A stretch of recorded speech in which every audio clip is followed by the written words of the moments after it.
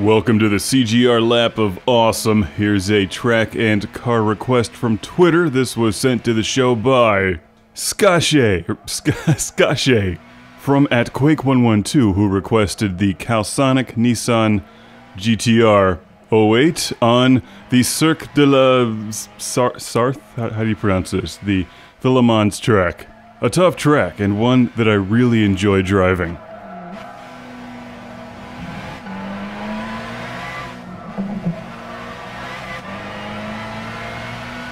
The game where I first drove this track was the excellent Test Drive Le Mans on the Sega Dreamcast, which is actually one of the best driving games on the Dreamcast. I reviewed this years ago. Watch my Test Drive Le Mans review.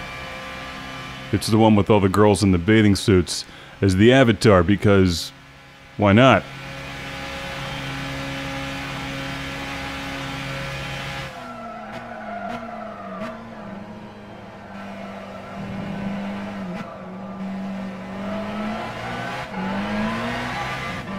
After playing that game for quite some time, I memorized the track, and then I've seen it in countless racing games since. And it's a fun track because you need a good combination of insane speed for the long straightaway here, and nimble cornering for the tricky bits after the long straightaway, where it's really easy to fly off the track in this particular course.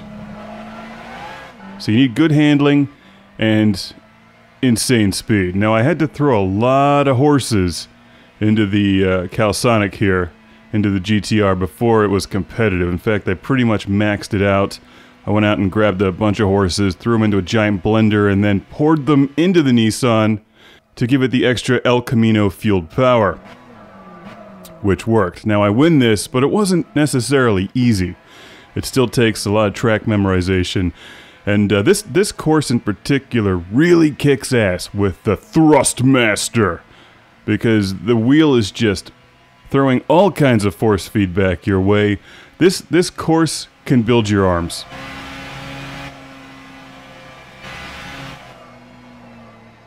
I was playing Dirt Rally last night, which feels like a gentle breeze compared to this. So I'm hoping there's some more settings in Dirt Rally to give the wheel more feedback during rally events, but here in Gran Turismo 6, it's pretty impressive, most impressive, especially on the Le Mans track here. And this car is great. I like all the Skylines or all of the GTRs in the game. They're fast and they handle reasonably well. They're all fairly controllable.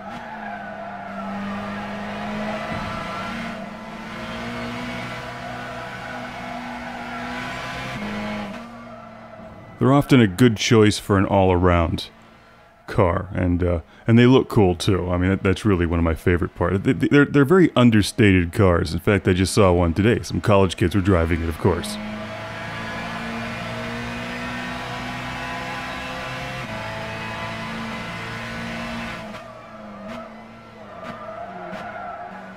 Who else could afford one, really? Now, if you notice on the dashboard there's a switch that says IGN. When you flip that, it starts regurgitating marketing material to you.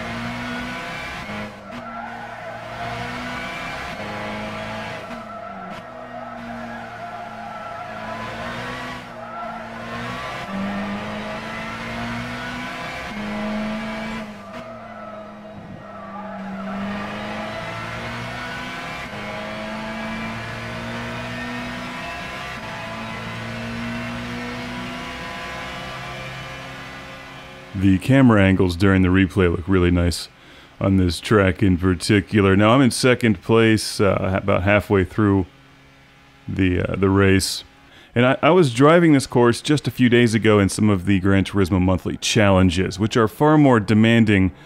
They're off the track, which are far more demanding than this race, because those punish you for pretty much anything. If you cut a corner, you're punished. If you fly off the track, you're punished. You can get away with more here, but I'm still trying to drive this reasonably well, even though I totally just screwed that part up. That's okay. It did slow me down a little bit.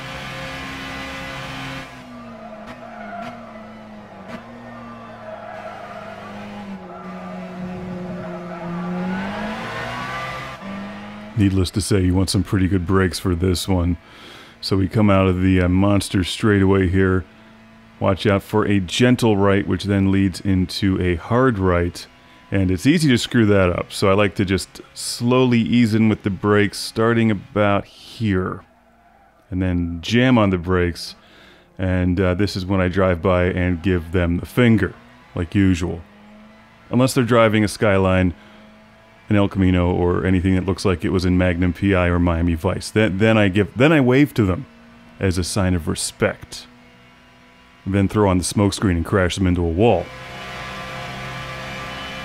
This part's great with the wheel. It's just, if you could just imagine the wheel, and I tried to film this, or I'm trying to film this for the review. Oop, off the track again. I'm trying to film this for the review, just the amount of shaking back and forth here. Oh, we're gonna ram this guy because he's a dick. And, it's just, this course is so much fun to play with the wheel. It's like 1,000 times better than with the controller. So I probably should have lost here, except because of my offensive driving skills, learned while playing Road Rash and Crazy Taxi. I'm still in it, and this is actually the toughest turn in the track right here. I think coming down the straightaway, slight left, and then watch it. You can catch some air there, which throws off your braking. For this part, you want to do a very gentle brake into that, and then gun it out of it. Watch this corner. Easy to lose it there. And then just jam on the gas here, and then there's a nice right, followed by a left, which is a little bit tighter. And then after that, you just gun it for a while. It's all track memorization on this one. Yeah, you do the right here, but to just go full speed out of this thing and look for the little whatever that is hanging over the track. 1, 2, brake. And if you're really in a hurry, you can just cut these corners, but the other races will punish you. Not this one, though, because it respects the fact that I ground up real horses to increase my power. It's like a sacrificial thing. Sheep will also work.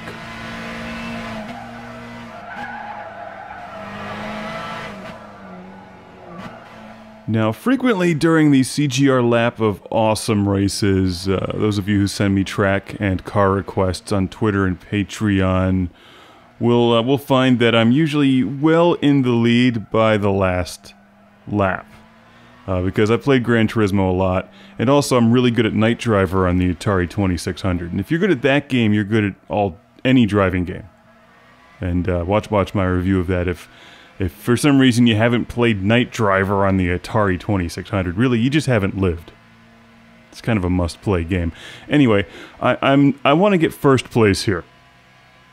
And the car ahead of me is quite fast, so it's not easy to catch up to them.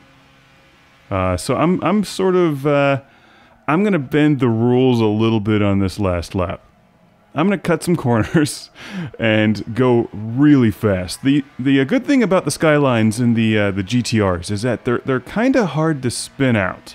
A lot of the other cars, especially the really fast, really light ones, if you catch any of the dirt or if you catch a curb or something, you'll just spin that thing right out. Well, the GTRs are pretty, they're pretty good on their feet, you know. They're hard to totally wipe out. So I'm really pushing it here in the last lap, and this is exciting. So let's just sit back and watch. Oh, I just saw a glimpse of the car ahead of me in the replay. He knows I'm coming, or she. It could be a girl, or an it. Maybe there's a cat in there driving. Wouldn't that be weird if you're like passing the car and there's a cat in there waving to you like a furry or something? Like, hey, what's up? What the fuck? There's a cat driving this car. Did I say that?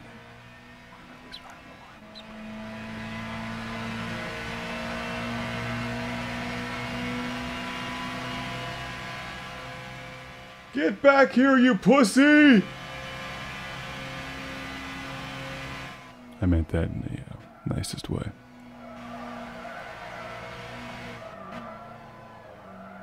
It's time to flip that IGN switch. It'll give me a number rating and tell me how I'm doing. 9.5 out of 10. Hey. That's good. Okay, I'm going to rear end that guy.